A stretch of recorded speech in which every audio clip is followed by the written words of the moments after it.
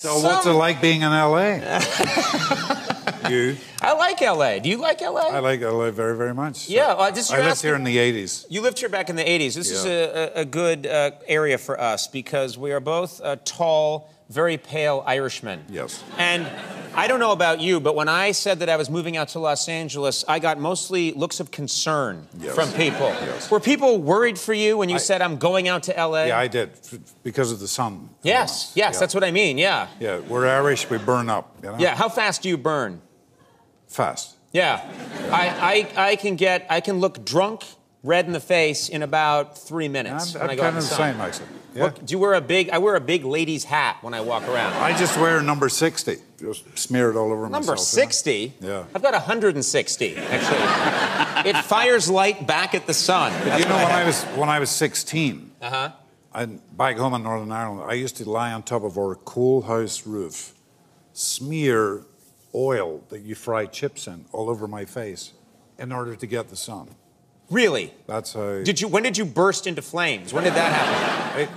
I got intense. Yeah, it got very intense. Jesus. I have a question for you, which is, I think you said it's been 25 years you've been spending a lot of time in L.A., but you still have that terrific Irish accent. Do I? Yeah, yes, you do. It's just very slight, but has it gone away at all, or is this pretty much how you grew up speaking? No. Okay, here's how I grew up speaking. How you doing, Conan? Is it all right? Everything's all right. I'm Liam Neeson. I'm from Ballymena, County Antrim, and I talk like this. So you had food in your mouth. But listen.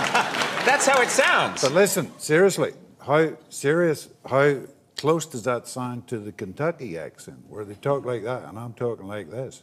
Do you know what I mean? It's very similar. Very, very similar. Well, you know, what's interesting is that I grew up right outside Boston, and we had these neighbors, the Murphy brothers. And my dad would go and tell me to go shovel. They weren't Irish, were they? Yes, they were no. These two gentlemen from Ireland, and they had the caps.